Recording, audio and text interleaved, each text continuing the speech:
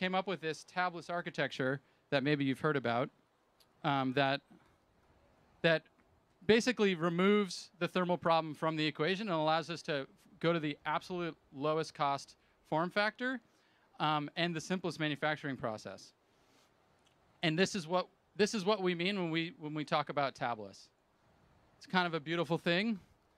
Yeah, that's what these T-shirts mean, but it's very esoteric. It's like nobody could figure it out. But yeah, we basically took the existing foils, laser patterned them, and enabled dozens of connections into the active material through this shingled spiral you can see, with simpler manufacturing, fewer parts, 50 millimeter versus 250 millimeter electrical path length, which is how we get all the thermal benefits. Yeah, this is important to appreciate. Like basically the distance that electron has to travel, is just much less. So you actually have a shorter path length in a large tabless cell than you have in the smaller cell with tabs. This is a big deal. So even though the cell is bigger, it actually has more power. The power to weight ratio is actually better than the smaller cell with tabs. This is, again, like this is quite hard to do. So it's nobody's done it before. And it really took a tremendous amount of effort within Tesla engineering to figure out how do we make a freaking tabless cell and have it actually work and then connect that to the top cap. And it's there's a whole bunch of things that we're keeping a little secret sauce here that we're not telling everything.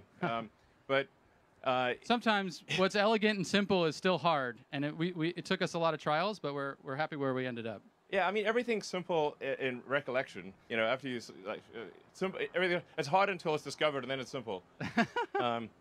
So anyway, but there's a lot of really cool things going on that enable tabless, and it's really due to a really great engineering team. Drew and the rest of the team have done amazing work in achieving this tabless construction. And it sounds, I think it may sort of sound a bit silly to some people, but this is like, for people that really know cells, this is a massive breakthrough. For cylindricals to be able to get rid of the tabs dramatically simplifies winding and coating. Yeah. And has an awesome thermal and performance benefit.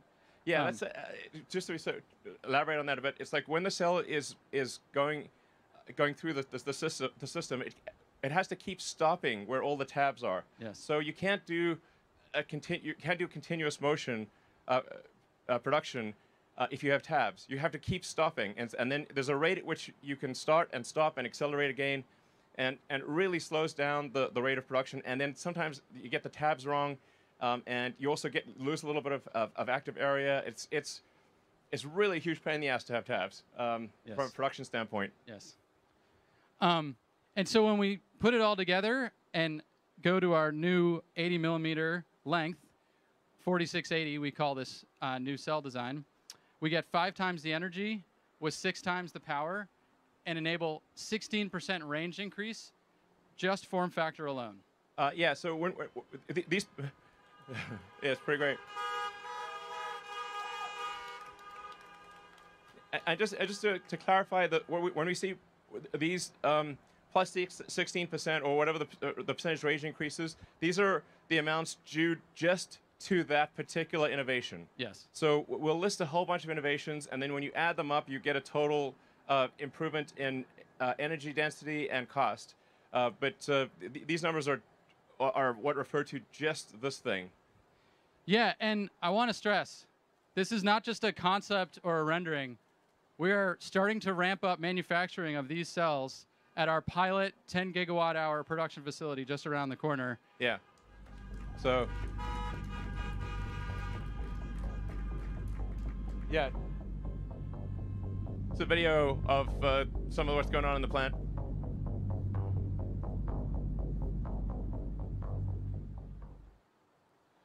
Now, I mean, to be clear, it will take about a year to reach the 10 gigawatt hour capacity.